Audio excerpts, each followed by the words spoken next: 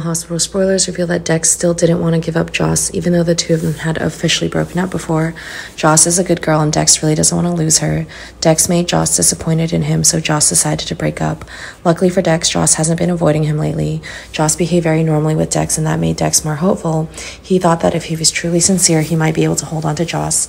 However, Dex still acted very carefully because he was afraid that Joss would feel awkward. Initially, Dex would want a date with Joss. Dex says it's just a normal dinner and hopes Joss can accept. Will Joss agree to the appointment? If everything goes well, will Joss and Dex get back together?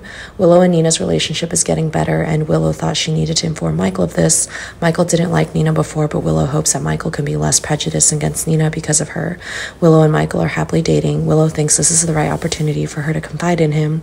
Willow told Michael that she and Nina once met at the Metrocourt pool. Everything went very smoothly. Willow no longer hated Nina too much. Drew also used to hate Nina, but now he supports Willow's acceptance of Nina. So that was the motivation that helped Willow become more steadfast in accepting this completely strange mother. However, Willow didn't completely relax her guard. She will still be wary of Nina because there's no guarantee that Nina will not cause trouble in the future. The baby in Christina's belly is gradually growing, and we can see that Christina is very insecure about TJ, the baby's father.